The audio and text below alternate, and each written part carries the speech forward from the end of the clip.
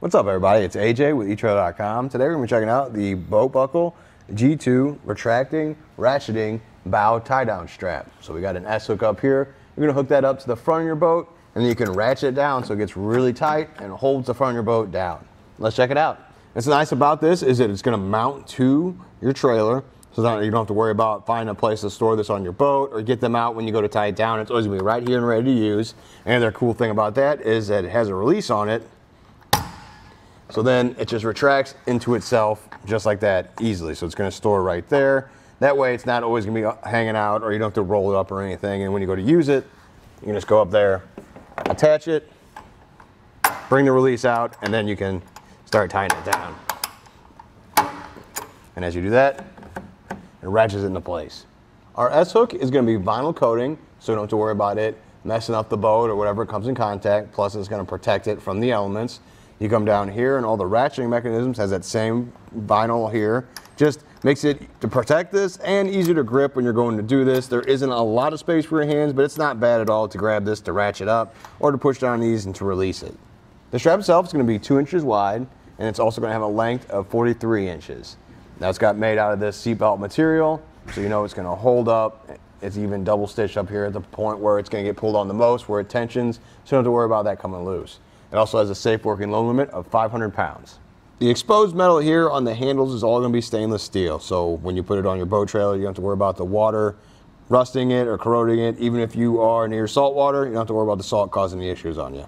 Installation's really easy, especially when we already had a hole in our trailer. You might have to drill your own hole, and other than that though, you just need a couple tools just to put this in place and get it tightened down. Check out how we did it. Now we've got our boat buckle where we want to put it right here on the side of our trailer. There's already a pre-drilled hole for us, so we're just going to go ahead and use that. We made sure it's the same size, so we're going to line that up. So that's what we're going to aim for. The hole here on the bottom, going to aim to line that up. And to help us do that too, is we can pull out our hook and attach it up here to the loop. That way, it'll help hold it in place so I can use both hands to get that hardware in there.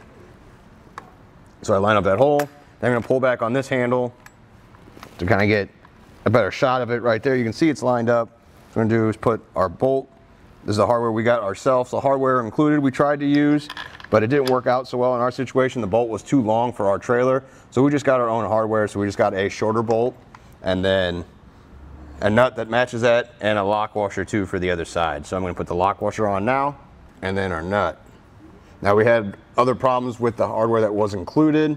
It did seem to get stuck when we were trying to put that nut on there. So I couldn't even tighten it down hand tight to get to the tool. So I just didn't like that hardware. So if that might be something you do before when you order this, you might want to go ahead and make sure you got hardware on the side to replace it just in case your hardware doesn't work out either. So I got that hand tight. Now come back with the tools and continue to tighten it down.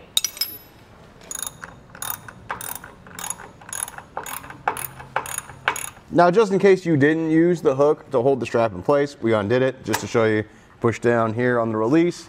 That'll bring the hook up. We can attach that, let that go, and then push out on that. Now it's locked back. It won't come right back in, and then you can use this to get a little more tightness pulled on there. One more. There we go. Nice and tight.